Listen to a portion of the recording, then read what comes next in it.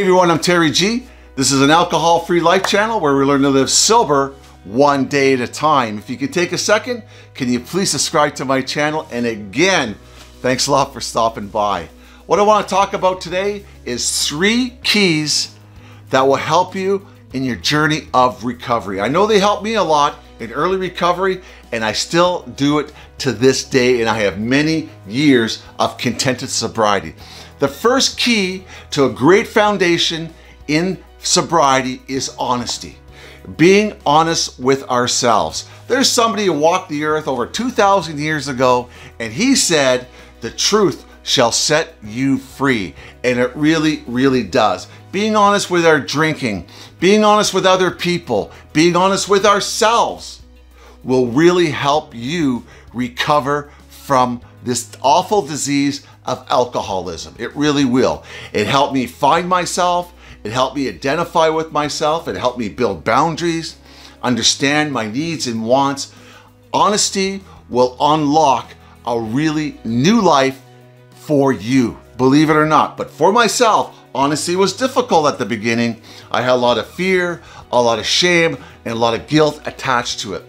But being honest with myself, I was able to be honest with other people around me, and they were able to help me what was going on with me. It really, really works. And finding somebody you can be honest with, talk to, and get down to the nitty-gritty of what you're thinking, how you see things, can really unlock a new world for you. So honesty is one of the biggest keys to develop, especially in early sobriety, and we always have to practice that because, you know, an alcoholic will lie when the truth will do. I don't know about you, but I lied a lot in my drinking, and that habit took a while to get over, and I had to learn to be honest with myself and not be afraid to tell the truth to somebody else. And because of that, I've gotten better, and it gets easier over time. The second key is open-mindedness. Keeping an open mind, letting go of those old beliefs, letting go of those old fears, letting go of those old, those old belief things, the things that we thought worked for us, and letting new ideas in, letting people suggest things to us that will help us. Keeping an open mind when you're having a dispute with somebody, when you're talking to your children, when you're talking to your employer, when you're talking to your employees, can really help you with the situation. We are not always right.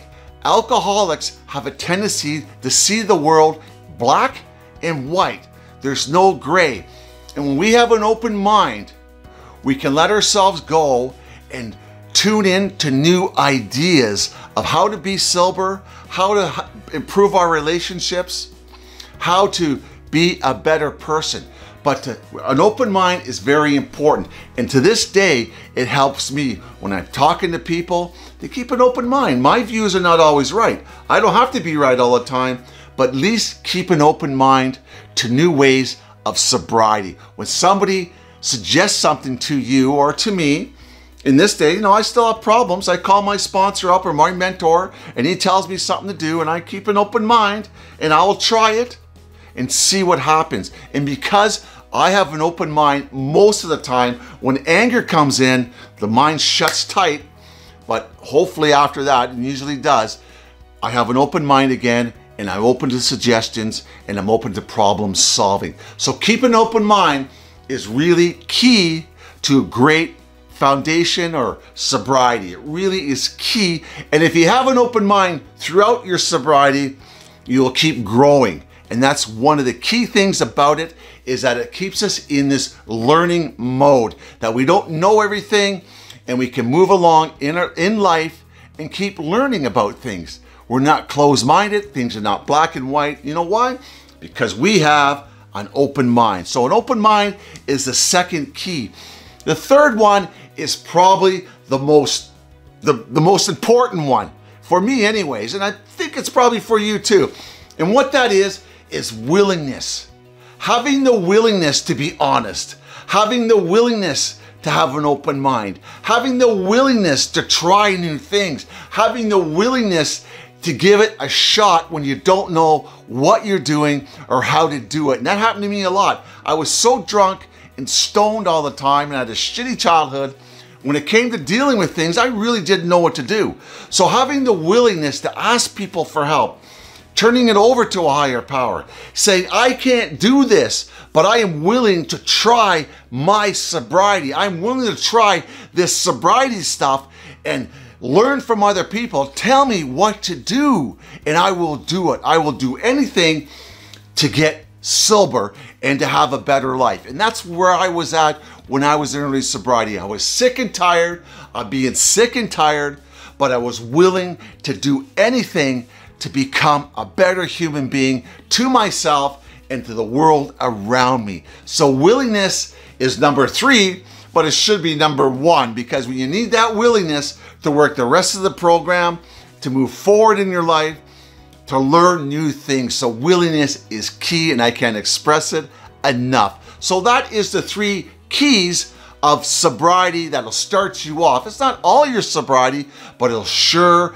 keep you moving in the right direction. And when you spell, the first letter from each of those will spell the word how. And that's how you do it. Honesty, open-mindedness, and willingness to change and get in there and work on your sobriety. Sobriety can be difficult, it can be boring, it can be depressing, it can cause a lot of pain. Just right on the other side of that is the miracle or the great things that'll happen. We have to go back sometimes in our past or do things that make us afraid in our sobriety that will help us a great deal. So be honest with yourself. For sure, be honest. Have an open mind that your way never worked, and maybe there's different ways of doing things, and people do have different opinions about things. In the world, it's not so black and white. And the biggest one, be willing to do something about it. Have the willingness to change in all areas of your life, okay? The miracle is just right around the corner. Thanks a lot for stopping by and watching this video. I really appreciate it.